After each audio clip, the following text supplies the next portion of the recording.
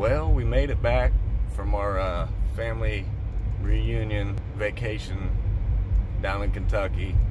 Sorry it's been a few days. I just been having a blast down there, soaking it all in. Not that I forgot to do this or anything, it's just I need to unplug and connect with my family again. It's been a long time. I felt like I'd be kind of a dick if I pulled away to make a video, you know. But I'm home now, and we had a great time, even better than I thought. You know, my little buddy Hayden, my stepson, he had a blast. I wasn't thinking he was gonna open up. You know how kids are nowadays. They're not as sociable as older generations, but he clicked right with everybody, and it's amazing seeing that happen. You know, I kind of wanted to touch on the whole social media type thing. You know, technology takes a lot of our time away from actually being sociable.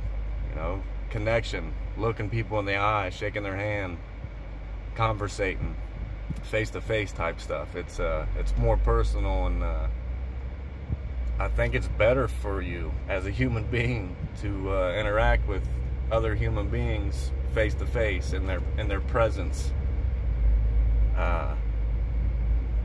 Don't forget, you know, that these social media things, they're tools. They're wonderful to use as a networking tool. You know, like I have buddies I grew up with that live 2,000 miles away in Arizona, but a couple button clicks and boom, they're right there at my fingertips anytime. Or knowledge, you know, you want to look up anything, Google it or whatever, things like that. But don't forget it's a tool, man, and stay connected with people.